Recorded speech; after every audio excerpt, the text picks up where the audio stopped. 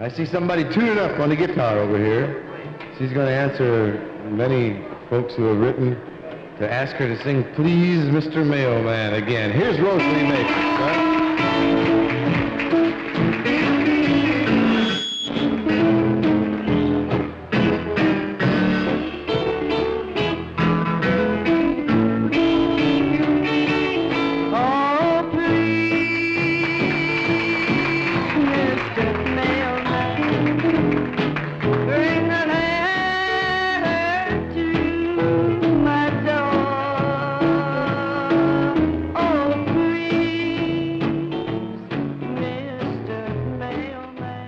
They gave me a 15-minute program on Saturday nights.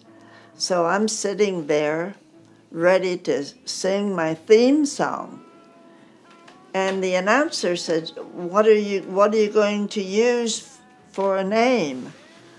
And I'd never thought of that. And I said, I don't have one. And he told me he says, go ahead and sing your theme song and I'll think of something.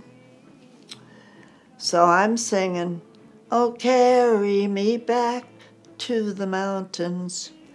And he called me Rose of the Mountain. I might have had a rose in my hair because at that time I remember I used to wear flowers in my hair. So I was Rose of the Mountain. And then as years went by, it was, the rose really stuck, and I was Rose.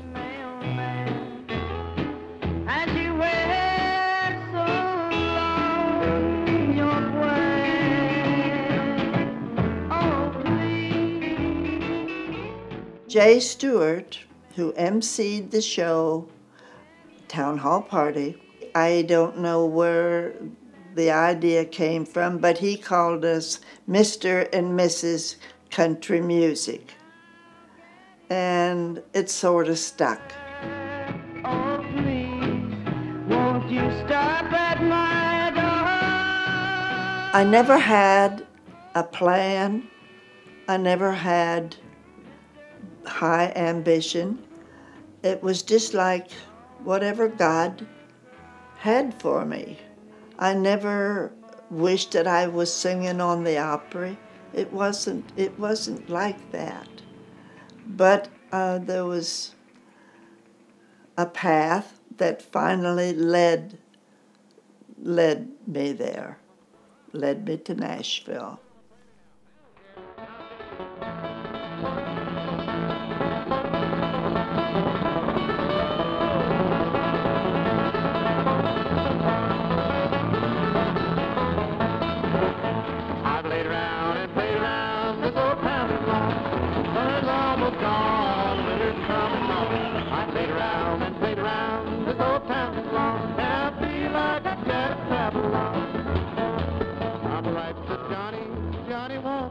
Well, I happened to marry Joe Maphis. He was known as King of the Strings. It required a divorce on his part. But in Virginia at that time, you couldn't get married again for 2 years. It was, for it to be legal, you had to have a 2-year waiting period, okay. And Joe was offered a job in California doing TV.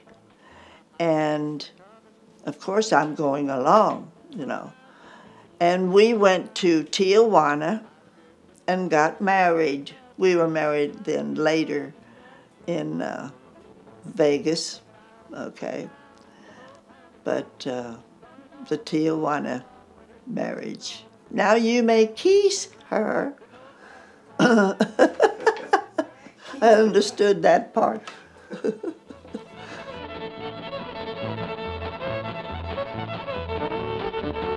Now we had been working in Virginia where you didn't work clubs. We had never worked with drums. and electric guitars, electric instruments is just now getting started, you know, in the early 50s. We're working at the Blackboard Cafe in Bakersfield, and they get up and dance. You're singing, and they get up and dance while you're singing. We weren't used to that. East of the Mississippi, they sit and watch, but west of the Mississippi, they danced.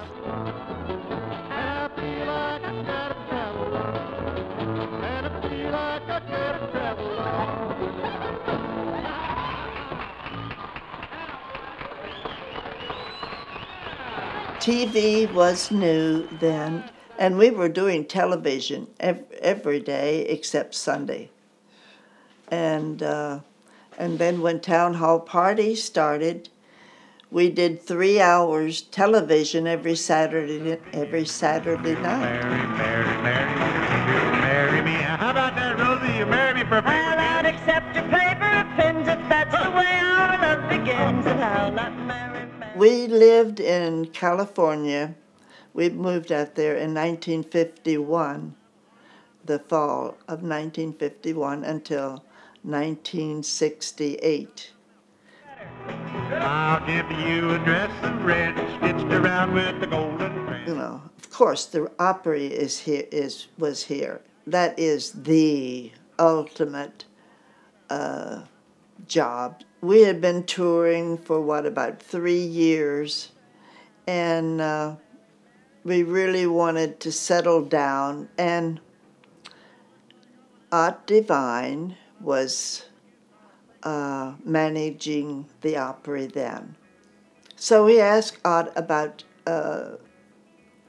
the Opry, and Art said he couldn't promise anything. He says, but you come on and move back here, and we'll work out something.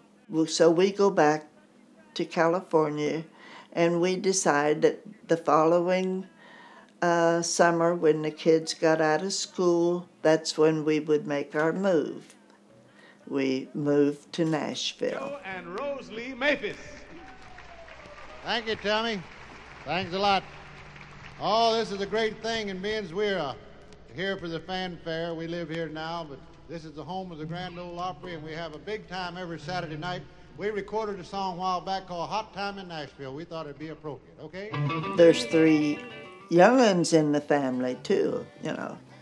So they started building motorhomes, and we got our first motorhome in 1962. You could be on a tour with maybe 5 or 6 different acts, and I'd always do some, you know, cook a pot of beans and for everybody that was on the tour. And I am using in my utensil drawer a set of silverware that Ernest Tubb and his band got for me, you know, because I would do, you know, we worked with Ernest quite often, and they surprised me with that Service for 12 silverware. It even has a rose on it.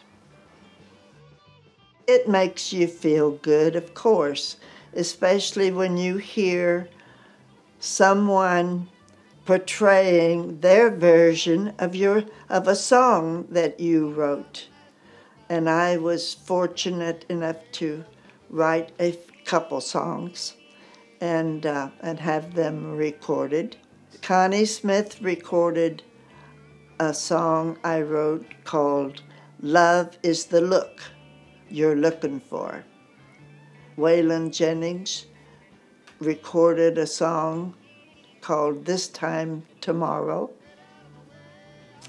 And, of course, Joe's popular song, Dim Lights, Thick Smoke, and Loud, Loud Music. Dim lights, thick smoke, and loud, loud Dwight Yoakam recorded it, and so many, at least a couple dozen, has recorded that song. You'll never make a wife to a home-loving man. If you were working together, you hung out then. You'd be touring with little Jimmy Dickens, and that was, you know, we went fishing one time. We rented a pontoon boat or something. And the only home you know is the club down the street. We met Johnny Cash in California when we lived out there. It was a time, you know, when John was getting popular, and the talk was Johnny Cash in Tennessee too. You know, I forget the game that we played, but we would get together. It wasn't a card game, it was a dice game, but I can't remember the name of the game. We wrote a song one time called Mother Maybelle. In fact, Joe went by the house. This is when she was still living, and borrowed that L5 guitar, and he played her guitar on the session. I've often wished that there was a picture of him with that L5, you know, doing the session. You'll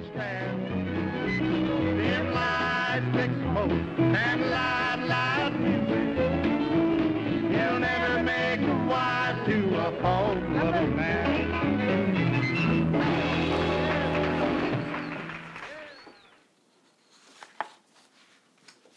Porter.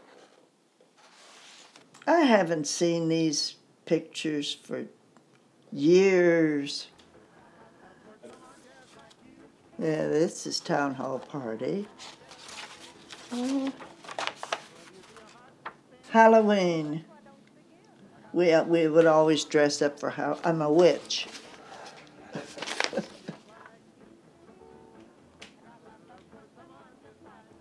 I'm a witch. I'm trying to see who that is back there. California Days, when you saw Gene Autry once in a while. Yeah. Two dear friends, June and John.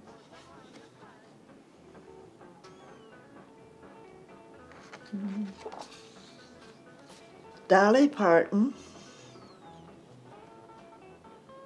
I remember her 18th, was it? No, 20th, was it her 21st birthday? 21st birthday, I guess it was. Porter gave her diamond earrings. Yeah, and I made her a little needlepoint. And there's my number 3 son. That's what he calls himself. To Aunt Rosie. Love, old number 3. I'll take you. I don't know who this is. Anybody that doesn't know who that is, they're not a country music fan. Yes.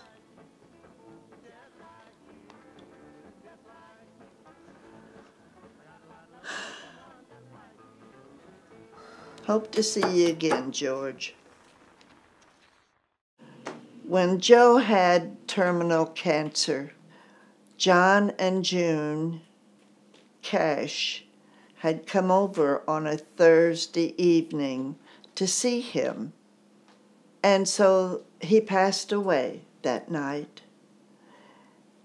And I called June and I said, I've got to get dressed and come out there where Mother Maybelle is buried and get him a grave site.